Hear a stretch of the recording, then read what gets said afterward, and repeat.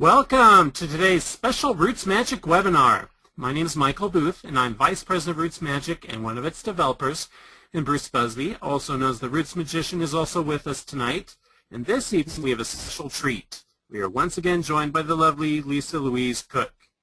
And Lisa is the producer and host of the Genealogy Gems podcast, an online genealogy audio show at www.genealogygems.com.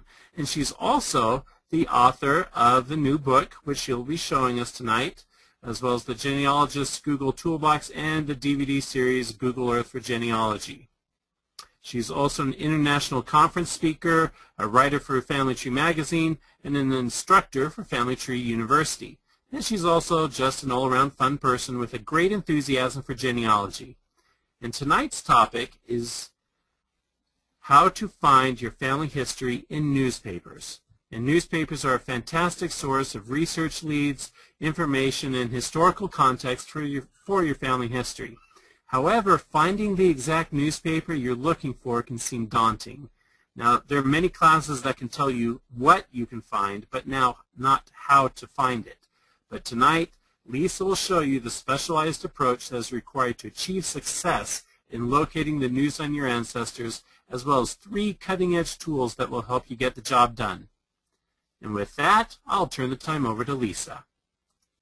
All right. Hello, everyone, and welcome to How to Find Your Family History in Newspapers. We're going to get the scoop from these old newspapers. And thank you so much, Michael, for the wonderful intro. And congratulations to Michael, who just welcomed a new addition to his family. So I'm thrilled about that, and she's absolutely adorable.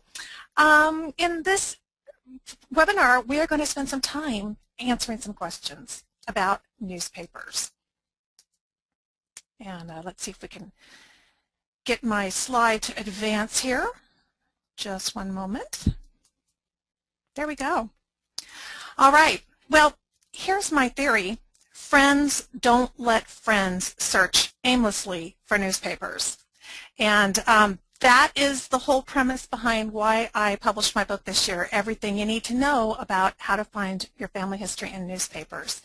What I found as I was kind of looking to see is this, it's a topic of personal interest to me. I absolutely adore newspapers, have used it so much in my own research, but I wanted to make sure that this was a topic that was something that was needed by other genealogists and that there wasn't already something out there. And as I searched, what I found was there really hadn't been a full comprehensive book on the subject for about 25 years, which of course means that it really didn't obviously include the internet and all of the resources that are available to us now as well.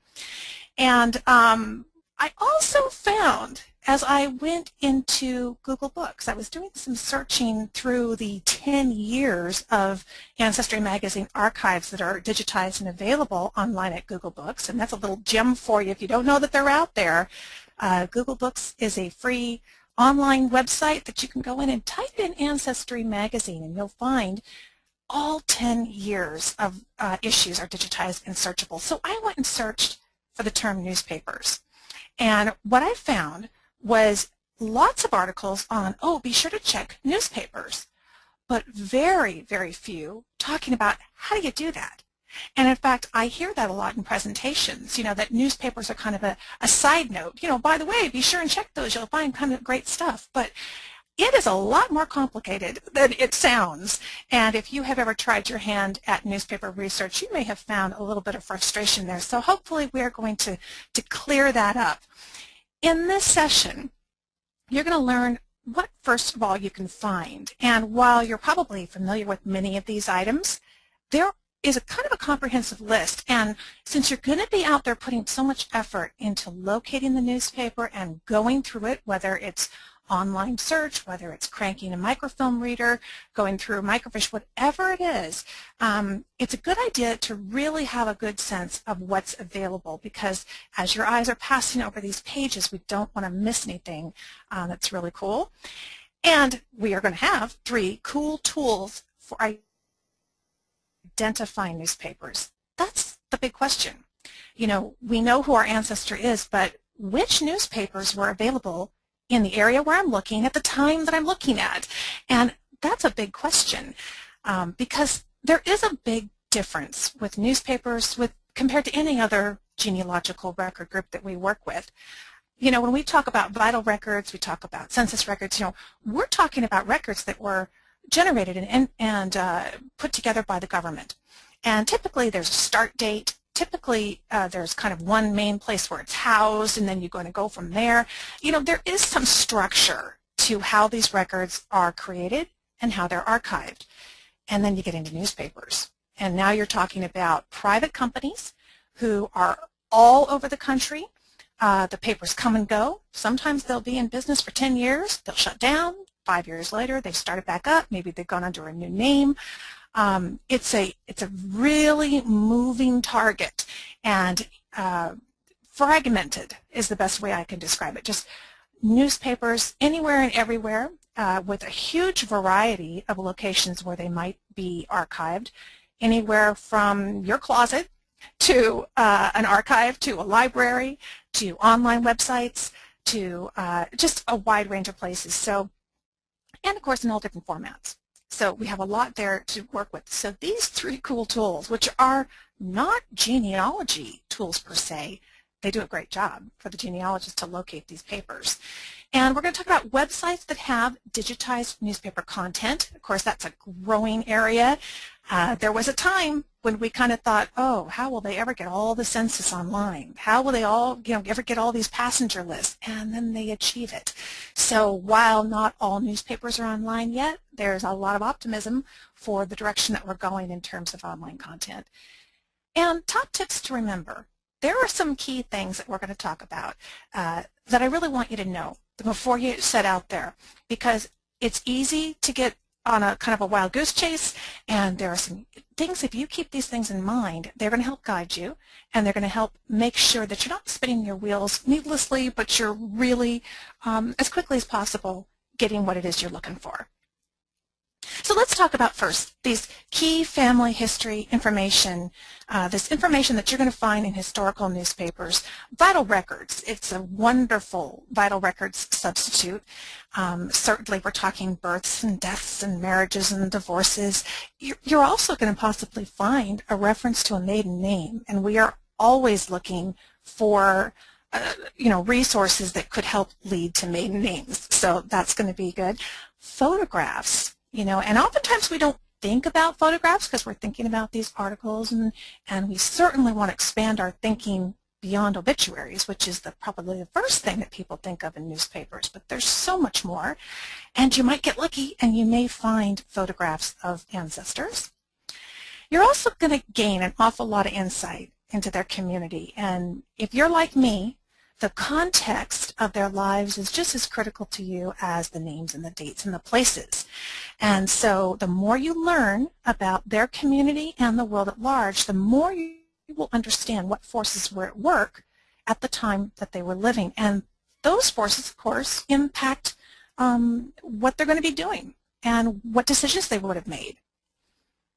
You'll also very likely come across names of their friends and their relatives. And of course, these are leads, right? When you feel like you've got a cold case and you come across an article that has mentioned a couple of relatives, a couple of friends, something that they were doing together, all of a sudden you have new leads, new people to track down and see if you can't find your ancestor again in some kind of combination with them, and that may just open up a door for you, which of course gives you clues for your next record search. And that's what we're always looking for, those fresh leads. So it's really limitless in terms of what you can find in old newspapers. But in my book, How to Find Your Family History in Newspapers, I do have a very comprehensive checklist. And it's the idea being that you could copy this and take it with you, or put it in a PDF form, and have it on your iPad, your iPhone, so that you really are checking back with this list and keeping all of these areas in mind in addition to some of the more classic types of things you're going to find, so that you can keep your eyes open. And let me show you some working examples of things that you might be able to find. Now, of course, events involving your ancestors are critical. These are the things that they were doing in their lives, and of course sometimes they're a minor player. Now I found this article, this page, and I went, ooh, wouldn't it be great if some of these people were, these images were my ancestors? Well, then you realize they're outlaws. Okay, maybe not. We don't want Dillinger as an outlaw, as an ancestor. But in the article to the right that I've done some highlighter pen around, there was an article that was talking about an ancestor of mine and his stepfather, and this plan for some hotel building and the reasons behind it and what was going on in the Tahoe area. And what was so interesting about this was that it led to why, it answered a question, why this ancestor of mine died in a boating accident when he was young. And he was on a, there was a postal carrier had to get on a boat to cross Lake Tahoe, and some of this was about the increase in people living there and the growth that was going on.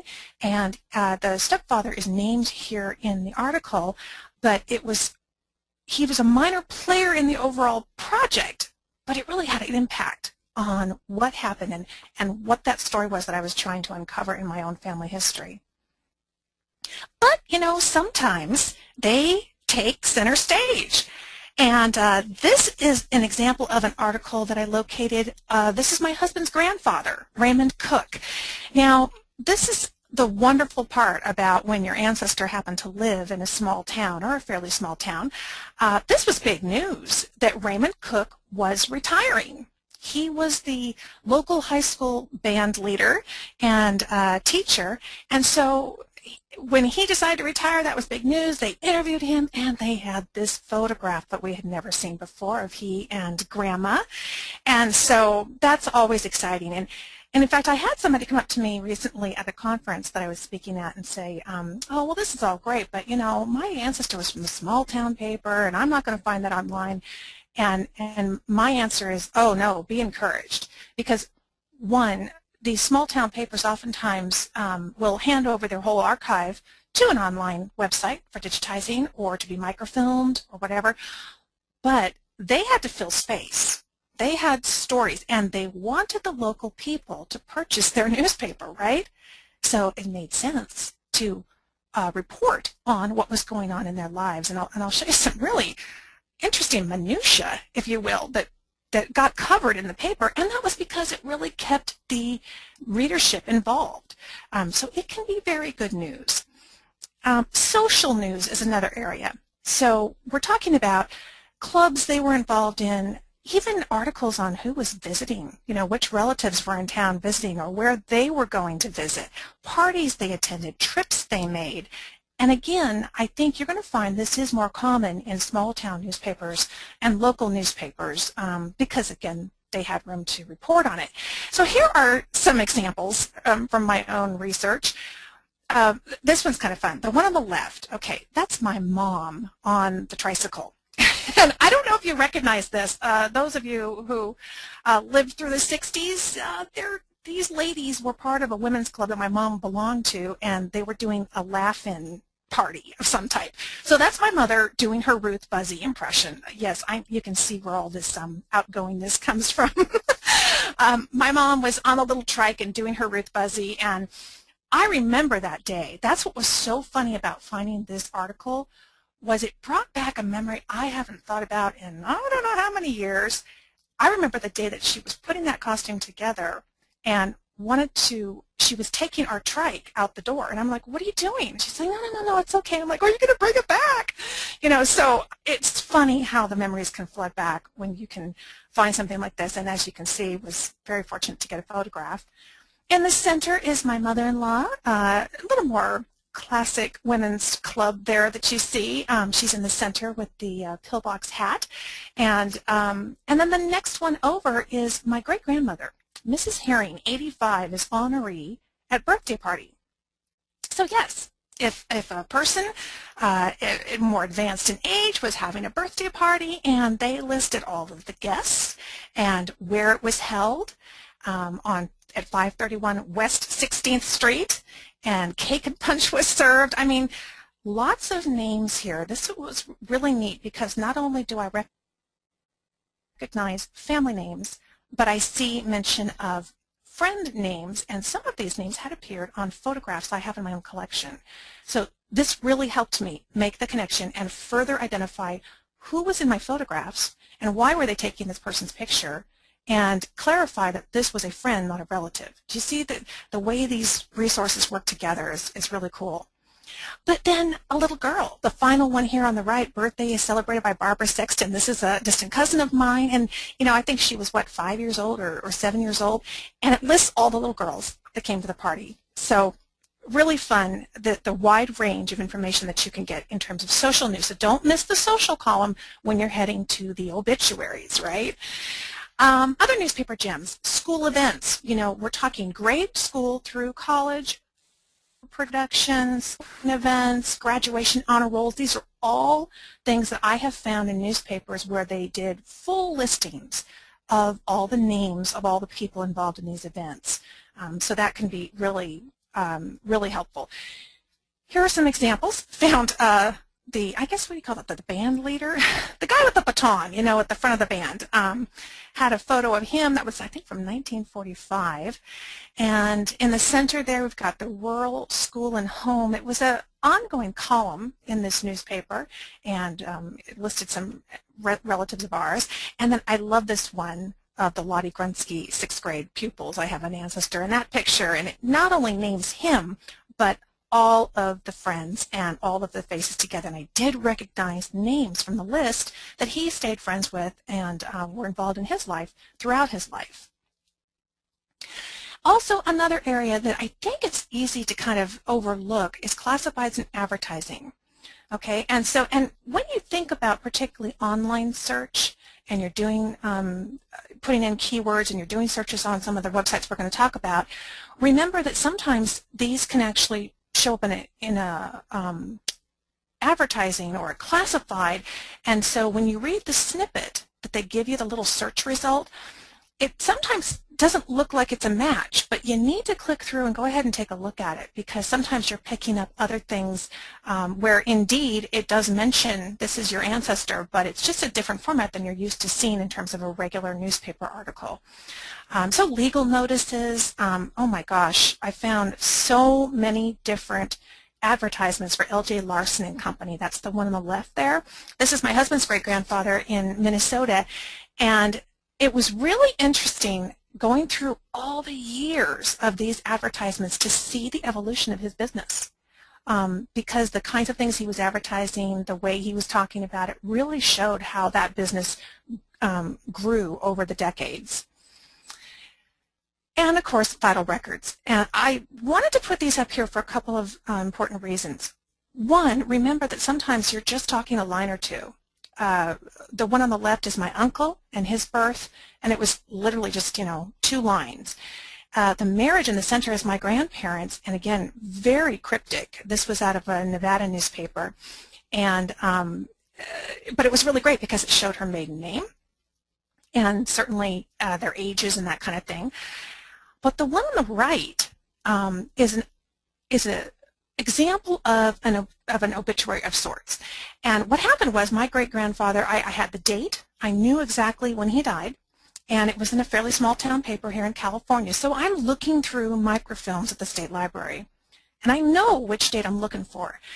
And I go there, and he is not listing the obituaries. So, of course, I go 1 week prior, just in case I'm off on the date. I certainly went 1 to 2 weeks later to see if maybe they just listed it later, and I could find nothing. And it didn't make any sense because I was sure that he had died in this town. Well, I have a little habit, and my habit is I always go to the front page of any issue that I'm looking at to just kind of get an overview of what's going on in the community and what's going on in the world. And it's a wonderful way to also source through records. So anytime, this is a little tip, if you find an article, go to the front page and take a copy of that as well. Because one, it's going to give you all the source citation information that you need. It's so easy to be grabbing articles and come home and realize, oh my gosh, I don't have the date, because the date doesn't appear on the page near where the article was. You need that source citation, so it does that for you. But it also gives you what's going on in, what's front page news locally and internationally. Well, in this case, it also included my great-grandfather's obituary. turns out they considered him to be a pioneer resident, and he was laid to rest, and it was big news in that town. So he was on the front page. So here's the reminder. Yes, you look at the most logical places first, but remember, there's always exceptions, and you have to think of it in terms of the perception of the people involved at the time, not your perception of that person, but their perception. And to them at that time, it was big news that he was a pioneer of their town. And of course, events affecting their lives, and I just want to make sure you're thinking beyond the person into their employer, their community, natural disasters that may have occurred. So here's an example of, take a copy of the front page. You're going to get local news, you're going to get national, international, and then after I got a lot of information about an ancestor who lived in San Francisco at the time of the Great Earthquake, I went back and did a lot of research, pulling old articles that taught me a whole lot more about what was it like to live through that time. And that also led to more answers about the decisions that they made, eventually to leave San Francisco. So definitely helps with the context. But here's the big question we talked about. Which papers existed? Okay, we know that we have an ancestor in mind, but where do we look? We're going to look in the town where they lived. We're going to look in neighboring towns, and that's an important concept because sometimes, just depending on what was going on with the paper, it may have actually been reported, again, from their perspective, more importantly, on the cover of the neighbor town versus the town that he was in. But county-wide, an example of this would be I was looking for that same great-grandfather's naturalization, and I knew that they had had some kind of a ceremony, so I thought I'll look around the time that he became naturalized as a citizen and see if I can find an article. There was nothing in his town paper. But I stopped and I thought, where's the county seat? Okay, and I went to that town and their paper, and it was front page, there was a photograph, and listed were all the names of the people who had received their citizenship that day, and of course that included great-grandpa, so huge payoff. And out of area newspapers, and particularly close relatives, if you know where relatives lived, that story may have been picked up and reported clear across the country, because either that person had been originally born there, or he's got all kinds of relatives there, and some of those relatives may have been longtime citizens of the original town where he lived. They moved, so they sent that story over there. There's a lot of reasons why a story could end up in a different location. So again, as we're thinking of online search particularly, and you're finding results, and you see the name looks good, the date looks good, but oh, that location looks way off, go and click on it and look at it, because you might find it's just a reporting of it in another location. And of course, there are foreign language newspapers, and one of the resources I have I'm going to show you will give you some leads for that, but keep those in mind because those can be wonderful resources as well. Now, quite a while ago, a listener of my Genealogy Gems podcast sent me an email question and said, I want to know when the first newspapers came out in Leroy, Genesee, New York. And so he says, I went to Google and Bing and I typed, when did the first newspapers come out in Leroy, Genesee, New York? And all I got were a lot of Genesee and newspaper websites. Is there a website that will tell me when the first newspapers came out? And the answer is absolutely yes. Okay? First thing you're going to do before you hit these tools that we're going to talk about is you need some kind of a newspaper research worksheet, because the question he's asking has a lot of potential to kind of get unwieldy, okay, because the papers could be anywhere. So I have a worksheet, this one I'm showing you, that's in the book. You're certainly, if you get the book, you're welcome to copy that. You can use it over and over again, or just get yourself a yellow notepad with lines and fill in the basics, but start yourself some kind of a case file for this, if you will, as you do your search, because chances are it may not be in one sitting that you get the answer, and so you're going to want to be able to pick it back up and take off where you left off and not duplicate your effort. But the first thing you're going to do is identify the location and the time frame when they lived. So he might be looking for, John Smith, but he lived in Genesee County in New York, and maybe it was 1850. Whatever it was, that's the criteria. And then we're going to hit these three cool tools that are going to help you take that criteria and pinpoint which papers might have been available. Okay, tool number 1, Stanford Newspaper Data Visualization. Doesn't really sound like a genealogy site, does it? But this one is a hard-working site that does some great stuff. So let's go take a look at it, okay?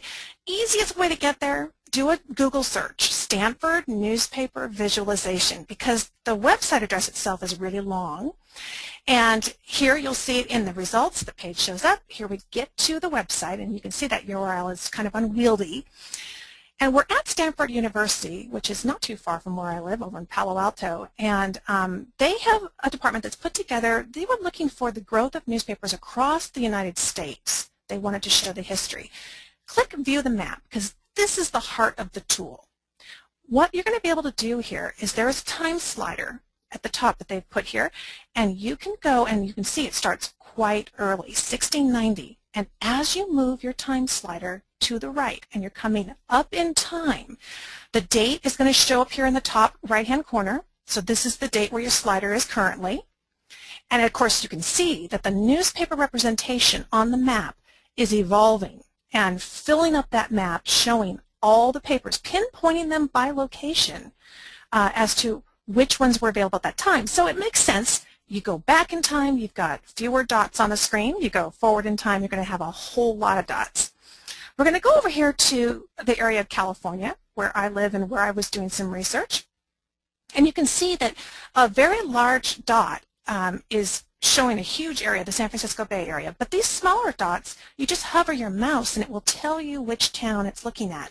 And depending on which dot you select, you can see the arrow is pointing to that it's indicating which newspapers are available for that location in 1901, because I put my time slider on 1901. So here, San Francisco, California, I've selected 1901, the time slider. I can hide the details to see more of the map, but right now I want to see this results list. And I can click through to these hyperlinked newspapers, and these are all tied in from a wonderful free website. It's through the Library of Congress. It's called Chronicling America, Historic American Newspapers. And this is an ongoing project. So if you haven't visited in a while, you may find that there are lots of new papers here, and they've been continuing to get grants. You can click through and go to libraries that have this paper. So I've identified the Examiner, click libraries that have it, and it's going to show me, okay, the Michigan State University in Lansing, Michigan has this paper. Who thought of that? I mean, I would have been looking in California. So that's one way. So we go back and we can readjust our time slider. Like we're back in 1865. There are earlier papers now, fewer of them, but in the San Francisco Bay Area, I've got all of these listed here. Shows time frames, which I really like, so I can kind of home in on the one that looks like it's hitting the right time frame. 1856 to 1878. And you can see it looks much like a card catalog listing, but here's the wonderful part. There's the digital record. So Chronicling America has put a huge effort in working with other organizations to digitize these newspapers. And boy, you are so fortunate when you find a newspaper.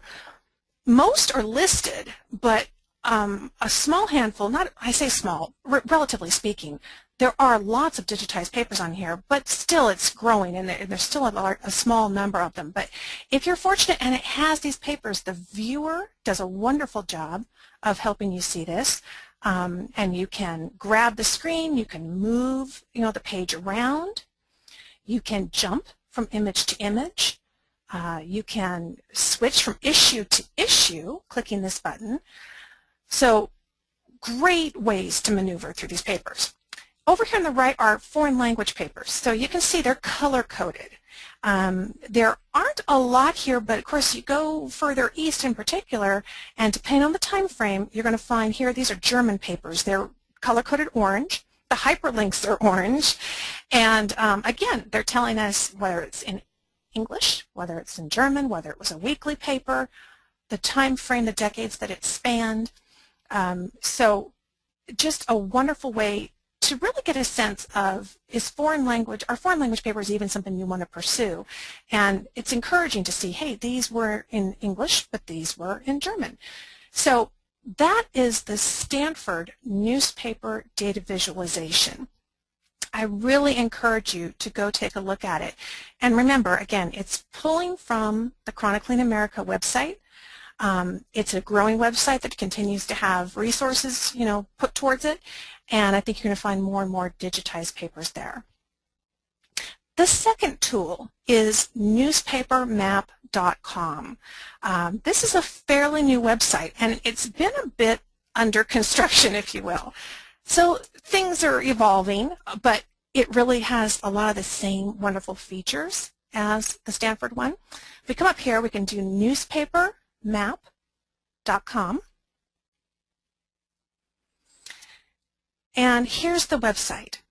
Now, I've been noticing it's been changing day to day, so this might look a little bit different. I think they're actually working right now to have banners across the top, but this gives you a sense of, you can enter the location.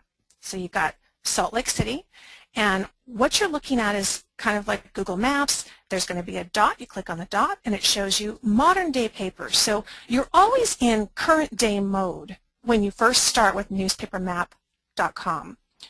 You can zoom in and out. You can even use their Street View tool, which the new Street View now with Google Maps is the little yellow peg man up there in the right-hand corner. But here's the historical button. Sometimes it says historical, sometimes it says HIST period, and again, it's because I think they're working on the interface. But different little teardrop buttons pop onto the map, and when you click on them, you see the name of the paper, the location, and when it's digitized, you'll see an image. You can click through, and it will take you to where that image originates from. In this case, the one that I've clicked on does come from Chronicling America, but this is not the only source of newspapers for Newspaper Map. In fact, they're being quite ambitious. They really, really are striving to get lots of different resources and places where they're going to draw from. But again, you can see that the viewer here is wonderful. So here we're looking at modern day maps. When we click historical, we're going to see the teardrop, which are the historical older images. Now, I put Seattle in the first box, but that's actually if you have a title for the paper. So you come down to the second box, that's place or of address. And here in the Seattle area, there's a couple of them of note. We're going to click historical, and we've got one. Okay, so when you click on the place marker, that's going to show the image. Here's the Daily Republican, and they're very honest. If they don't know the time frame, they're going to put question marks. They don't know exactly when this started and when it stopped. You can also go back and select, I want to see all papers, and here we're looking at a modern day paper, but isn't it nice? This could come in quite handy. There's all these translations. It taps into Google Translate, and this is really a big help when you want to go international, and that's one of the big differences between Newspaper Map, because they are really striving to connect you to newspapers worldwide. Here we are over in the UK. Stanford's was about showing the history and evolution of newspapers, and that was only for the US. So if I come over here to Germany, let's say, you can see in the right-hand side we've got some color coding. Blue is German. Now this is a modern day paper, and I think, oh, well, this would be really interesting to look, what is it like there today? Ah, but this paper is in German. I don't speak German. But you can select English from that little teardrop place marker, and it will give you this newspaper translated into English. Okay, so we're going to click on it again. And instead of just clicking the image, we're going to click English, which is going to bring up the newspaper. And here we go. Now, you notice it still has some German text on there. Why? Because that's an image.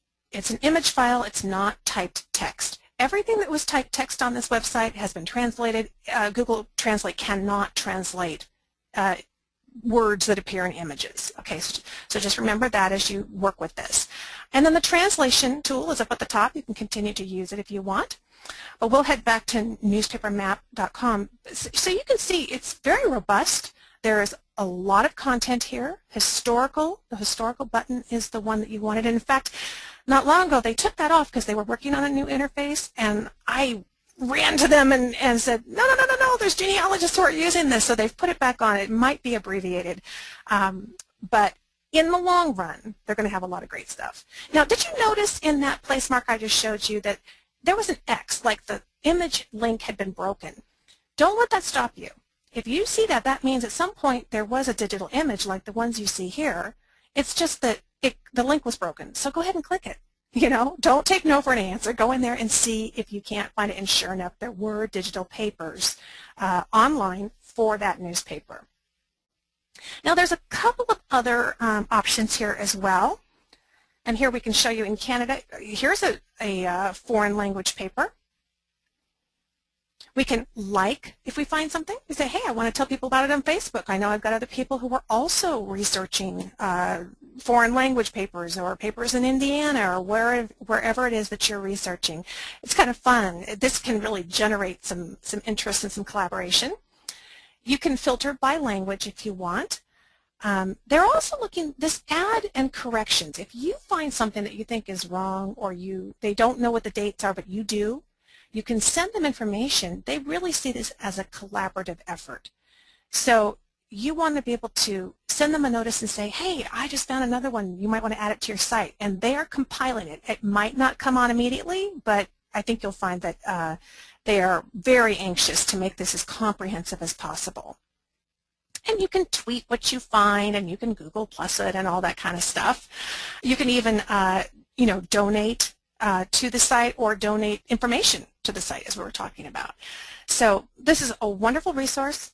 Doesn't come from the genealogy community, but it certainly can do the job that we do. And that's really one of the things I try to focus on in the kind of work that I do, is that we know that there are some wonderful genealogy industry opportunities, but what's outside of it? What can we look at and say, hey, how can we leverage that technology for what we're trying to do in our research? And I hope you're seeing some of the potential of the kinds of things that are out there that are not in our sphere, but are absolutely available to us. The third one falls in that same category, and that's worldcat.org. Now, my guess is you might have heard of this, you might have even visited the website, but I'm also thinking that it's possible that you may have overlooked a couple things that it can really do for you. And I know I certainly did when I first started using it. So let's go take a look at worldcat.org. This site really strives to be the card catalog of all libraries. And what I recommend is get yourself a free sign-up registration, okay?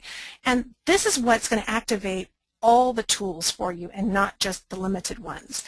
So, for example, if I come here and I want to say, where can I find resources? Indiana newspapers, okay? And so this is going to search the world's libraries. Not every single library, but boy, they've got a lot of them.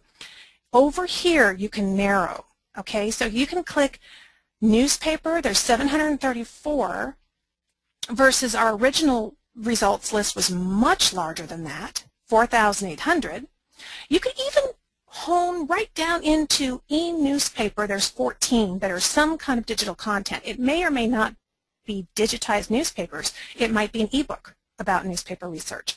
But the point is, it's digital content that you can access online. And so we see, okay, here's the Indiana Tribune, and you can even break it down, you saw, by year on the left-hand column. Use that column to your advantage to really get into the specific area that you want to get. Here is this particular item. It's got all the listings for where you can find this particular item.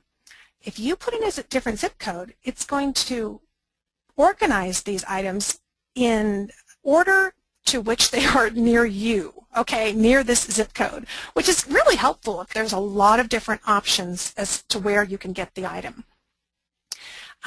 You can add this item to your list. You say, hey, this is wonderful. I want to create a list of Indiana newspapers. Okay, so this really becomes a work area for you in terms of working with books and online resources and anything that comes out of libraries. So it becomes part of my Genealogy Gems, which is my account, becomes a list in my free account. So I have my Indiana newspapers list. I've got an East Prussia research list because, let's face it, sometimes we find a great resource, but we don't have time to go get that book today or even to finish that book today. And so here's a way you can manage all the materials you're finding. You can even take notes here. And you can say, hey, look, I've already looked at this one, but I want to keep track of it. So I don't want to certainly check it out again right away. You ever find yourself checking the same book out twice? And I know it happens to me. You can also say, hey, I was reading this book, I left off on a particular page. Okay, so use this to your research advantage to monitor which resources and books and items that you have found that would be valuable to you, why they're valuable to you, where you left off on them, when you plan on doing them, or whether you want to say, hey, I want to do this, get this book when I go there on my next trip. You can tag these items so that you can very quickly and easily sort them by topic. So that's all to your advantage in terms of managing resources. You don't have to be afraid of getting too big a list because you don't feel like you're going to get to it all at once. You can manage them from here. But here's the thing, you're not the only person who's doing this kind of research. So you go to WorldCat and you say, I'm going to search lists. I'm going to look for Indiana genealogy. Who else has an Indiana genealogy list? Because here's the idea, why should I reinvent the wheel? Maybe somebody else, and oh my gosh, this person has Randolph County, Indiana genealogy. I even recognize that last name as being one in my own family tree. And so I go to look at this person's list and I realize, oh my gosh, he's found some great stuff. And I can add these items to my list. I can watch the list. So if I think, well, this guy looks like he knows what he's looking for, I want to be notified if he finds something new and adds it to his list. I want to perhaps add some of these items. So you can see my list watchings. There is the one that I'm watching. I have my own lists. So this is really leveraging the power of social media and, the Web 2.0, if you will, the idea that we can learn and work off of each other's successes. Here's another search. I wanted to look up, we talked about San Francisco. Newspaper, San Francisco. There's 5,600 results. I'm going to come over here and click newspapers, get it down to about 530. There's 12 that are digitized content. And here was one that caught my eye as I was working on this, thinking, the San Francisco Call. I've heard that paper. Now, you see how there's 3 listings? Don't disregard or think that they just made a mistake. There might be 3 different ways to access this paper. The first one is Library of Congress. But you go back and you click the next one. Now we are pulling from the California Digital Newspaper Collection. This site is phenomenal. And I realized here I was jumping to a conclusion, they just made a mistake and duplicated the links, but they didn't. They're pulling from different resources. So explore, explore, explore. And the San Francisco Call, all of that content was digitized, searchable, downloadable.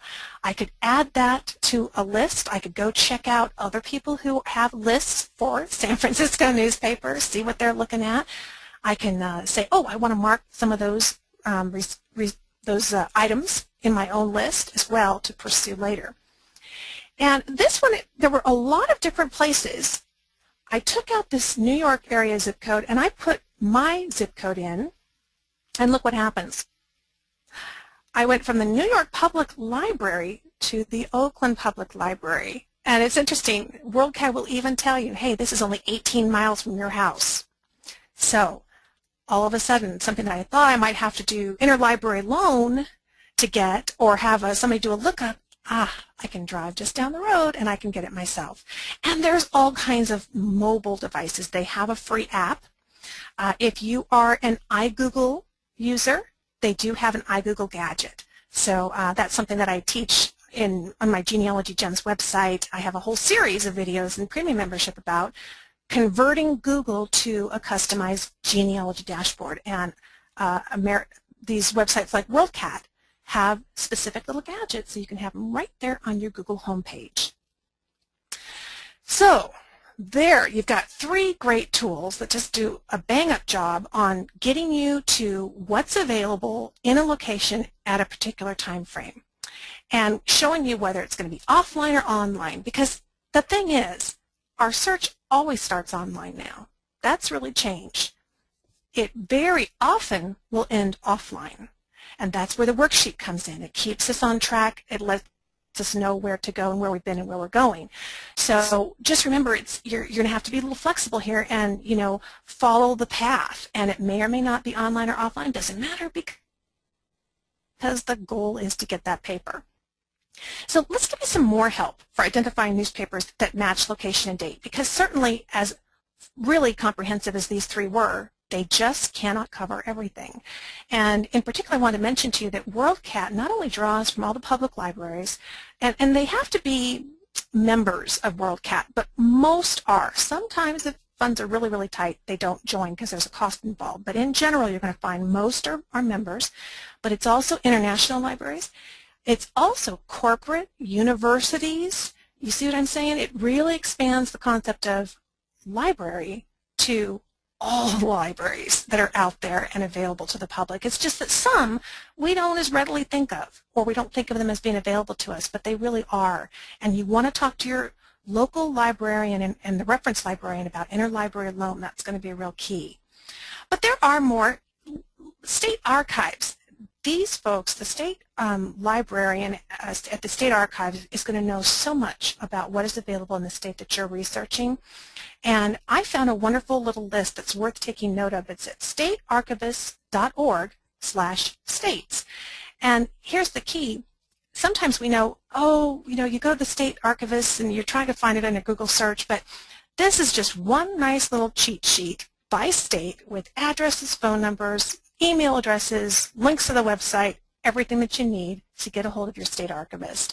And they can be a wonderful resource for pointing you in the direction of where they know that the best repositories of newspapers are for that state.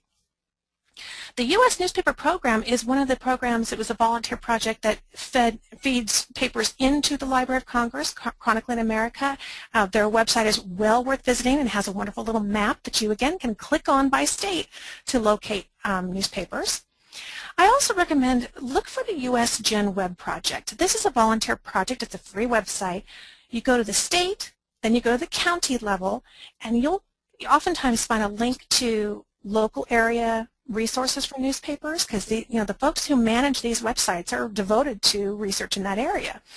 And if you don't find the links that you need, you'll often find people who will do lookups for you, or that you can ask questions of. So it's a wonderful collaboration kind of a place.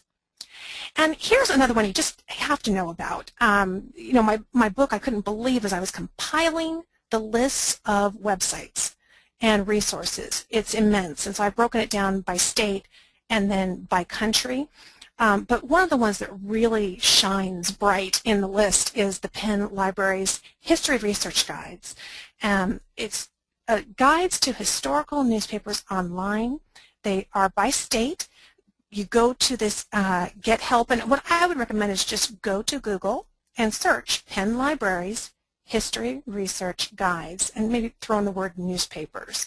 And this one's going to come up. They've got some wonderful content themselves that they've archived, but they've also got these research guides to help you to locate newspapers. And it's not just in Pennsylvania. It's I don't think it's worldwide. I think it's nationally. Here's some more options for you. The reference librarian at your state library, which sometimes can be different than your state archives. This list is just like the state archivist list, and it's going to give you the state library, the address where it's located, all the contact information. It's a wonderful, comprehensive list. Also check with your local genealogical or historical society. They're just going to be a wonderful resource for you. And I found a couple of lists that do that same kind of cheat sheet layout on their website. One is this censusfinder.com, and it's /genealogy-society-directory. But FGS, which is the Federation of Genealogical Societies, also has a list of all their members. And of course, many societies are members of FGS, and so this is a great way to quickly find the society for the area that you're looking for. But historical societies, genealogical societies, they've always got somebody in there who's in the know. And of course, do you remember when I was talking about the podcast listener and he was saying how he typed in, how do I find newspapers for this? that entire sentence kind of search. Most of us have come to realize that there's keyword searches are a little more effective when it comes to Google, but if you would like to get more in tune with what Google needs to hear from you to get great searches. I did write a book on that, the Google Toolbox. But here's an example. If I was looking for San Francisco newspapers, I would put San Francisco in quotation marks because that's a mandatory phrase that I want to appear in the results. And then I would have the word newspapers. Now, not long ago, we used to put plus newspapers, and that was a way of saying it's got to have this word. But now plus has taken on a whole new meaning with Google Plus, so we won't go there. We just know whether it's a word, singular, or whether it's a phrase. We put it in quotation marks now to make sure that it's a mandatory find. It's going to be absolutely on the pages that are given to us in our results. But you can also narrow by time frame. This is one of those tips I put in the book that I find a lot of people don't use, but boy, it's perfect for genealogy. Type in a time frame. 1850 ... 1900 means that web page in the results you get must include some date that falls between 1850 and 1900. So this is a way sort of to narrow down the search.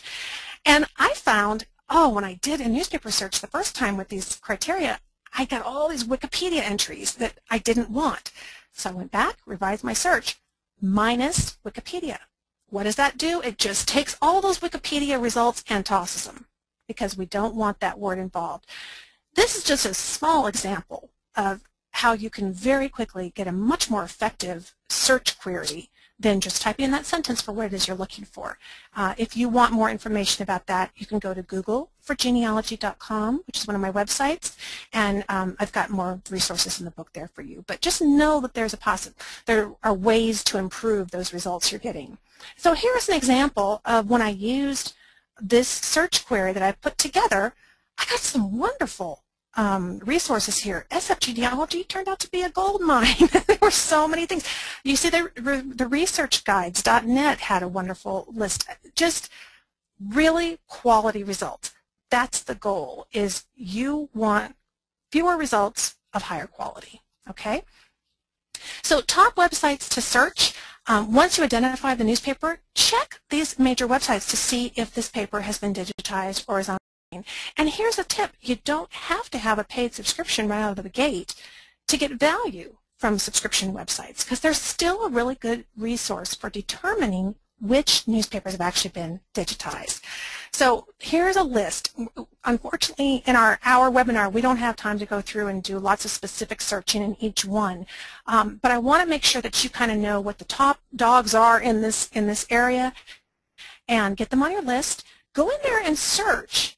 And even if you don't have a subscription, take a look at the little snippet results. This is going to lead you. And then maybe you take that result and you go to WorldCat and you do a search on the name of that paper for that time frame, and you see if maybe there are some free resources available.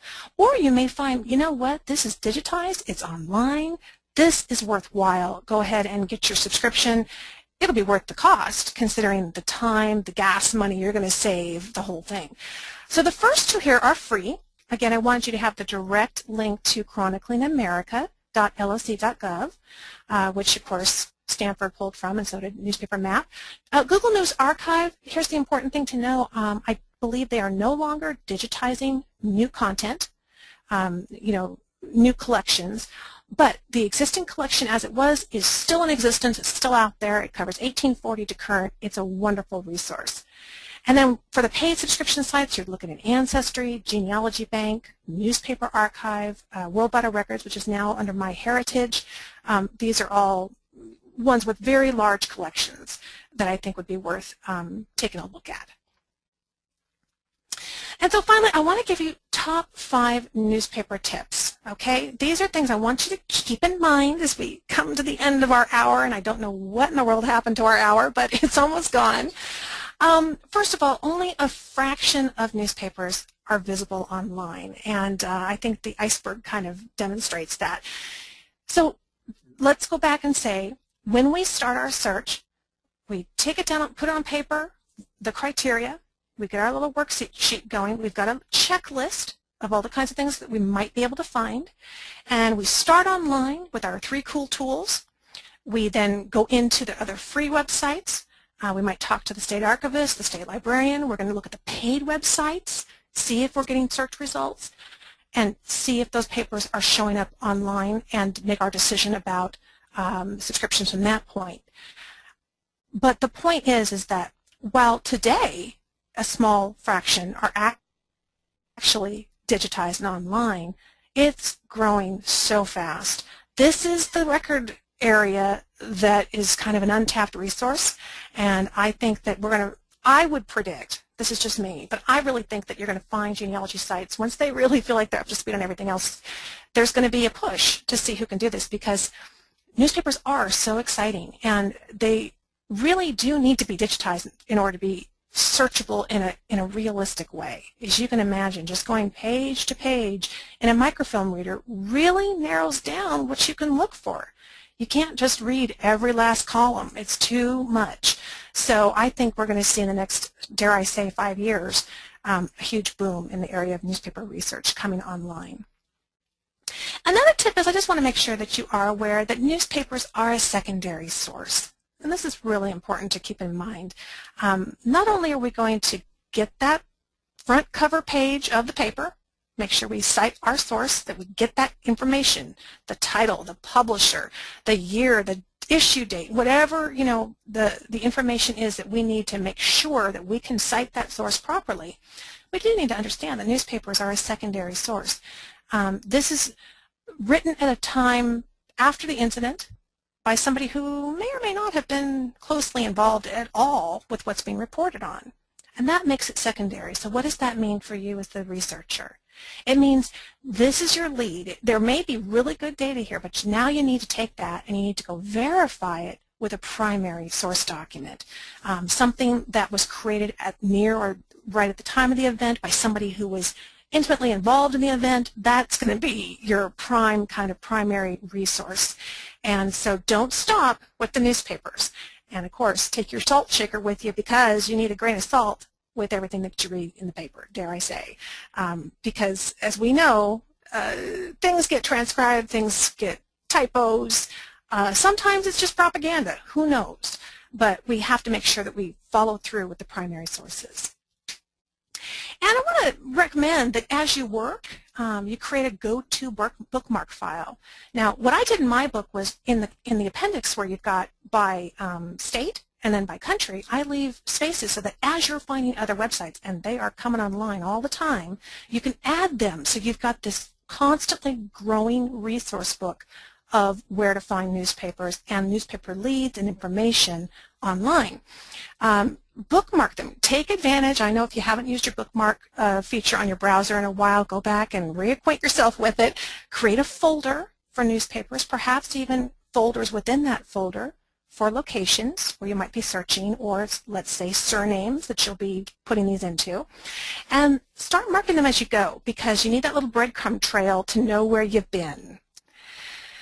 And another tip, look to the future. Remember I was talking about you might be in a website like Genealogy Bank, let's say, and you put in this information, you've got a criteria, a time frame, a person, a location, and you get a result and you think, well, that all looks right, but why is it 2001? That doesn't make sense. And it's easy to disregard those because you're focused on 1922, okay? But what I found was I was looking for papers where the paper from the original time frame didn't exist any longer. I couldn't find a repository that had it, whether it was online or offline. But that paper today, and remember I showed you some of those 3 cool tools, show us modern day papers. Papers today oftentimes have one of those looking back in time columns, or in the good old days, and they'll have a column where they're reprinting newspaper articles from 50 years ago, 75 years ago, 100 years ago. And this is a gold mine for getting those articles, particularly those hard to find ones. So just because the date isn't correct, lined up with what your criteria is, take time, go look at it and see. Because in this case, I found an article from 1952 that mentioned the marriage of my husband's parents, which was wonderful. It was reprinted 50 years later. Here's another example. 75 years ago, on January 28th of 1926, this gal got married, and here's all the detail. And this article I could not find at the time that I located it in modern day papers in this twice told tales column. At the time it wasn't available for the 1926 original. So boy, that can really hit the mark. And finally, be sure and ask for help. You know, it's so easy to get your head down and you're buried into this work, and as I said, I totally sympathize that newspapers is a very convoluted kind of a search to do. And we look at website after website and we forget almost all of them have that contact us link. You've seen that there. You know, take advantage of the immense knowledge of reference librarians and the people who put these sites together. They do it because they care. They do it because they have knowledge and expertise in this area. And don't be shy. I know sometimes we feel like if we click Contact Us, I'll never hear back. My email will go into a deep, dark black hole. And maybe it will. That could happen. It doesn't cost you anything, right? But I find more often than not, I do get a response. Sometimes it's a week later or 2 weeks, but oftentimes it's just a day or two. And if I'm very pleasant and I have enough information for them to work with, I find that they oftentimes go above and beyond to say, hey, well, you know, you mentioned this, but what about this? And I wanted to get this to you. I went ahead and pulled it up for you. I've had that happen. Folks out there in the librarians and the archives and everything, they're busy, and I know that they're a bit understaffed, but they're also there to serve and to help, and I know that they love when they can help contribute towards successes. I've interviewed a lot of them, and so don't go on a wild goose chase. Okay, click that Contact Us link and make sure you got your ducks kind of in a row so that you've got enough data to give them to be of help to you, but then reach out and ask for some help. So the final word here is there's a lot of work to be done. This is not the proverbial haystack needle that you might think that it is. This was an old article I found in an old newspaper, and I just want you to feel like that after spending an hour together, that you're walking away feeling like you've got some new tools in your tool belt, that you can break up some of that concrete that kind of laid itself around some of these newspapers searches that you were contemplating. And I hope you really feel engaged and inspired to go out and take another shot at it. They're out there and they are just a blast to find. I think that you're going to find it's going to break open several cold cases for you, and certainly, you know, there's just nothing more rewarding than seeing your ancestor's name looking back at you in print. So with that, I'll invite Bruce back because I really want to give away a copy of my book. It's called How to Find Family History in Your Family History in Newspapers. This is kind of where the presentation all pulls from, is from this book. It's got the worksheets in it, it's got the checklist, it's got the appendix with all just pages and pages and pages of websites and places for you to add more, and a complete step-by-step on how to use those cool tools I was telling you about. So Bruce, if you want to join me, we can perhaps pull a winner of this copy of the book. Okay, so what we're going to do is we are going to have everybody raise their hand. Okay, I'm going to say on your mark and set go type of thing. We're going to have you raise your hand. Okay, not right now. I see a bunch of hands starting to raise. What I'm going to do is I've got a little button here that will let me unraise your hands. But before we do that, I just kind of want everybody to have a fair chance. So what you'll do is on the little panel, the little GoToWebinar panel that's kind of on the side of your screen, you may not be able to see it. There may be this little orange arrow. If you don't see it, click that little orange arrow and that will expand out your little screen. And when that does it, on that little side panel, there will be a little hand, a little button with a hand. So I want everybody to go ahead and click that button right now so we can kind of see. Okay, yeah, it looks like you all know where it's at because I'm seeing a bunch of them. So I just want everybody to do it so we can kind of make sure everybody knows where that little hand thing is. So if you click that little button, it'll raise your hand. If you click it a second time, it unraises it.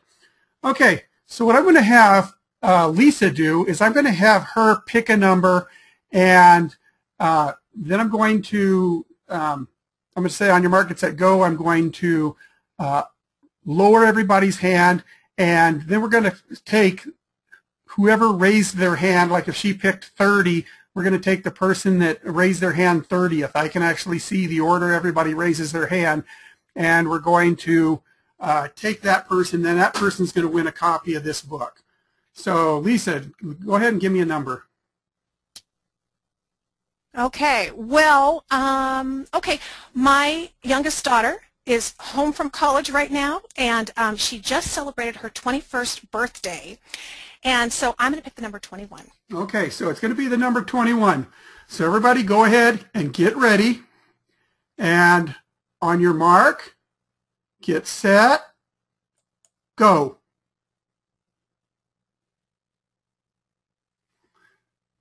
Okay, so let's go ahead and let me go down the little list here. Okay, 1, 2, 3, 4, 5, 6, 7, 8, 9, 10, 11, 12, 13, 14, 15, 16, 17. Maybe I should have said 3. Okay, 21. So it's actually going to be,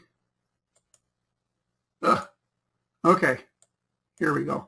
1, 2, 3, 4, 5, 6, 7, 8, 9, 10, 11, 12, 13, 14, 17, 18, 19, 20, 21.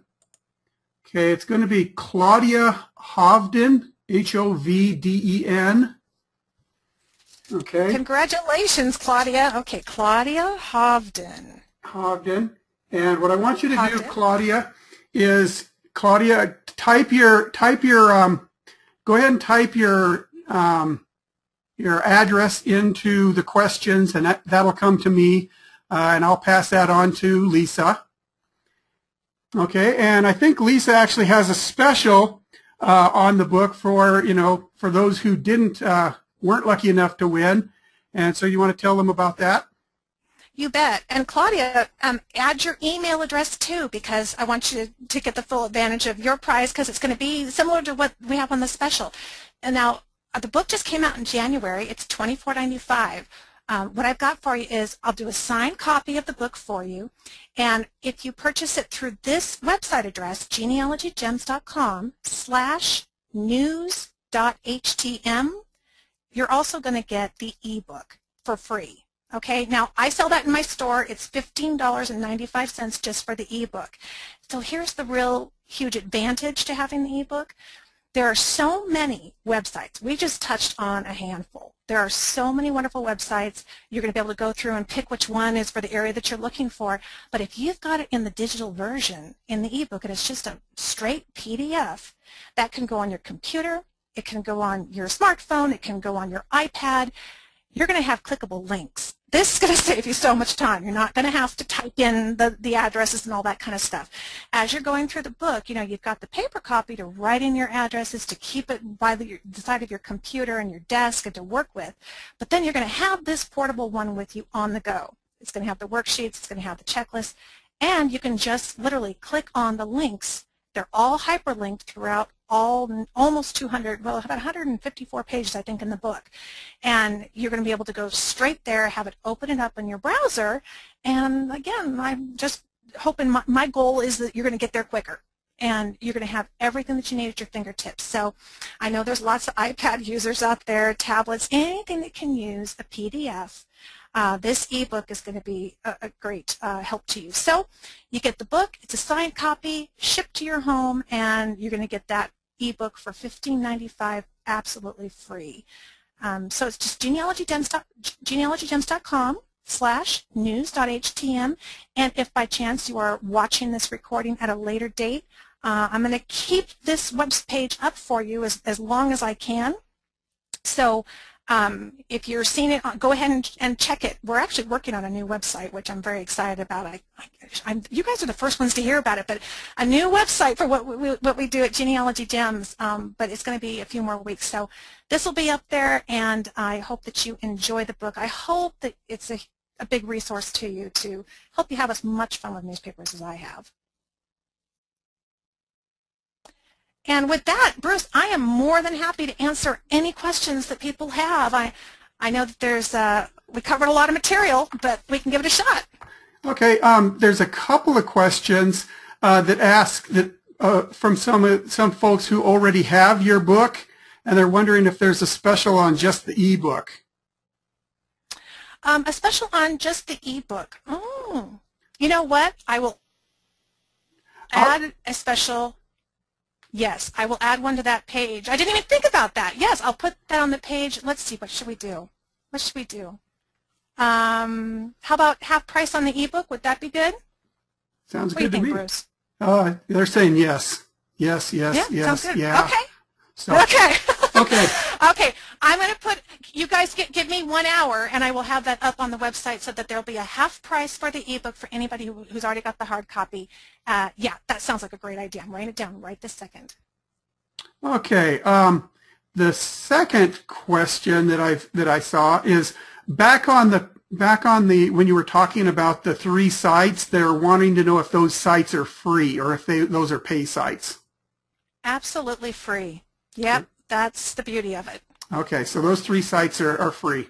Okay, and the single most asked question on this is there a handout on this? And the answer is no, there's not a handout.